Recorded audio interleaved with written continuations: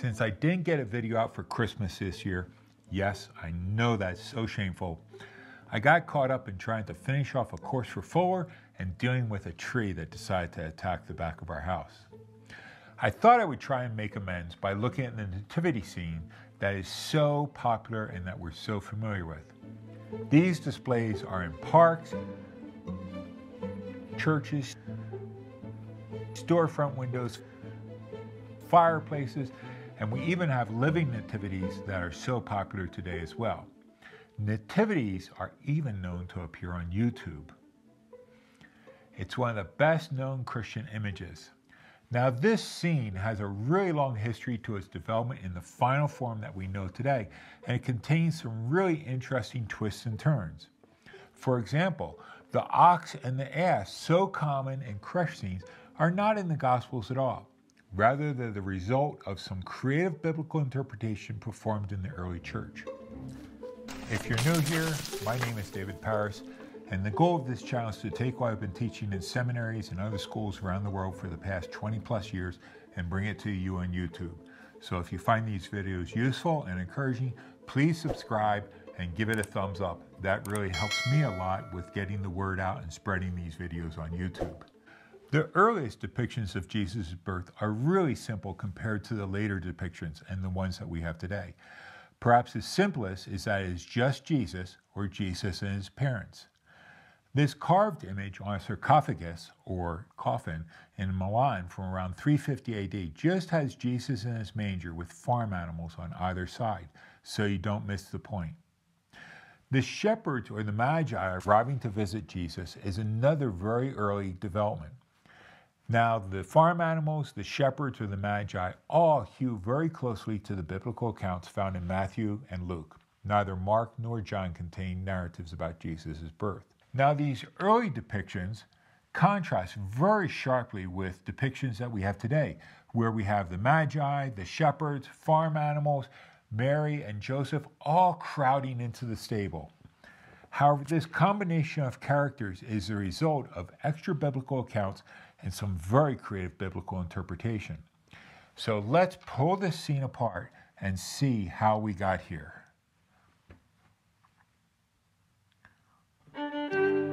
First, the inclusion of both the shepherds and the magi in the scene reflects a very common form of early biblical interpretation that's even practiced today. This is what we call harmonization. Matthew records the story of the Magi coming to worship Jesus because they've seen a star in the sky in Matthew chapter 2, verses 1 through 12. When they arrived in Israel, they naturally went to Jerusalem to learn where this new king was born. The chief priests and the scribes informed Herod that the promised ruler would be born in Bethlehem. And this is what Herod tells the wise men. He then sends them on their way, but they are warned of his duplicity not to return and tell him where they found Jesus. We don't know how many wise men there were, their names, or anything like that. All we know is that they brought gold, myrrh, and frankincense. Now Luke completely ignores the story of the Magi. Instead, he focuses on the shepherds in the field watching their sheep. In Luke chapter 2, verses 8 through 18, an angel appears to the shepherds at night, and they are directed to go into Bethlehem and find the baby. They do as directed. They go into Bethlehem and they find the baby Jesus wrapped in swaddling clothes lying in a manger. Harmonization is when you try to bring these two accounts together, to harmonize them. Technically, what you're trying to do is smush the two accounts together. The earliest example of this is a book called the Diatessaron by Tatian. Diatessaron simply means through the four. Tatian took Matthew, Mark, Luke, and John and cut and pasted them together into one harmonized version of Jesus' life around 160 AD. Tatian was not the last to create a harmony of the Gospels. There are a number of them still being compiled and printed today. The strength of a harmony of the Gospels is that you get to have all the stories in the four Gospels put together into what the compiler thinks is the proper historical order. Because remember, Matthew, Mark, Luke, and John don't follow the same chronology of events. The problem with a harmony is that it removes the unique theological contributions each of the evangelists make. In this case, Matthew focused on the powerful men, the Magi, Herod, chief priests, and even Joseph in his account of Jesus' birth. Luke, on the other hand, focused on women and the poor, Mary, Elizabeth, the shepherds, and then old prophets in the temple. Oh, and I should say, this copy of the nativity scene was done by my wife a number of years ago from a kit. So if you're wondering what it is, that's where it came from. Now, while Tatian and the other harmonies of the gospel smushed the shepherds and the Magi together, what's interesting is that this development would take almost 1,000 years before it gets depicted into artwork. So anytime that you see both the Magi and the shepherds together in a nativity scene, it's because the creator of that scene was influenced by a harmonized reading of the biblical text. Pseudo-Matthew, the ox and the ass.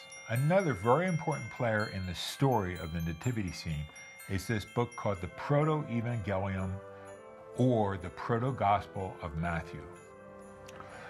All right, I'm jumping in as editor right now.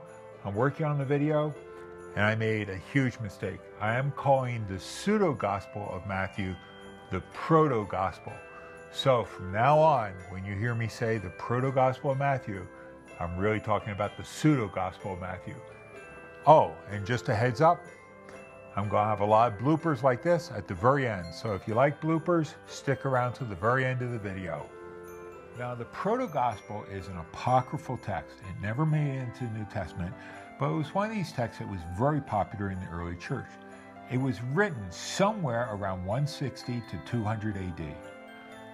As a whole, the proto-gospel follows the Diatessaron by Tatian by harmonizing Matthew and Luke's accounts of Jesus' birth together, but it adds some other creative touches all of his own.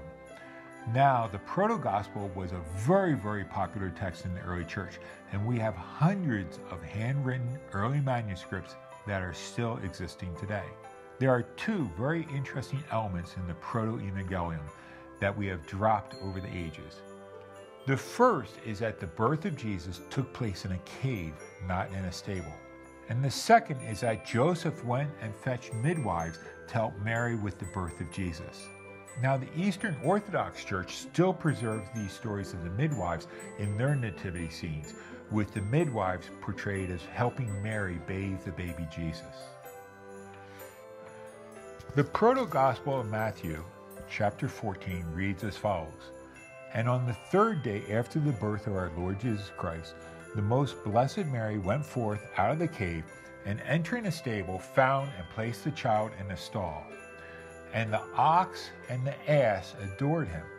Then it was fulfilled that which was said by Isaiah the prophet, saying, The ox knows his owner, and the ass his master's crib. The very animals, therefore, the ox and the ass, having him in their midst, incessantly adored him. In the Western Church, the story of the midwives and Jesus' birth in a cave was dropped, and the emphasis fell on the stable and the ox and the ass. The author of the Proto-Gospel of Matthew obviously saw a connection between Jesus being laid in a manger and these common farm animals. What would you have in a manger? Farm animals. And the reference to knowing their owner and their master is allegorically extended from Isaiah to refer to Jesus. That's how they make their entrance into this story. It's interesting that the early church speculated a great deal over how many magi there were. In the early Syriac church, they thought that there were 12 magi and they were accompanied by a small army. In the Western church, a great deal of thought was given to the magi as well, most likely because the extravagant nature of their gifts naturally attracted a great deal of attention and speculation. Prior to Emperor Constantine declaring the church an official religion within the Roman Empire in 313 AD, the church read the Magi as pagan magicians who were renouncing their practices to worship Christ. Once the church was made the official religion, the Magi were now seen as kings, princes, or royal court officials from Persia. The Magi prefigured the Roman Empire turning to embrace Christianity. An example of this is the Church of San Vitale in Ravenna, Italy. The Magi are depicted not only as worshiping Christ, we see them depicted on the robe of Empress Theodora, who paid for this church to be built. Like the Magi, she now worships Jesus as well. During the 3rd and 4th century, the Western Church says that there were 3 Magi, probably because there were 3 gifts, and we are given 3 names for them: Casper, Melchior, and Balthazar. Now the 3 Magi represent kings or members of the royal court, and this continues down to this day. But it also allowed Renaissance artists like Botticelli to depict the Medici family, his patrons, as the 3 Magi. The Medici may not have been royalty, but they definitely wielded power and authority along those lines during the day of Botticelli. Allegorical speculation about the Magi was not just limited to their royal status. They were also seen to represent the 3 ages of life: youth, middle age, and elderly. This was then extended to also include different races: African, Middle Eastern, and European, which reflected the spread of the church. St. Francis. Now when we come to St. Francis, we need to bring all of our characters together here.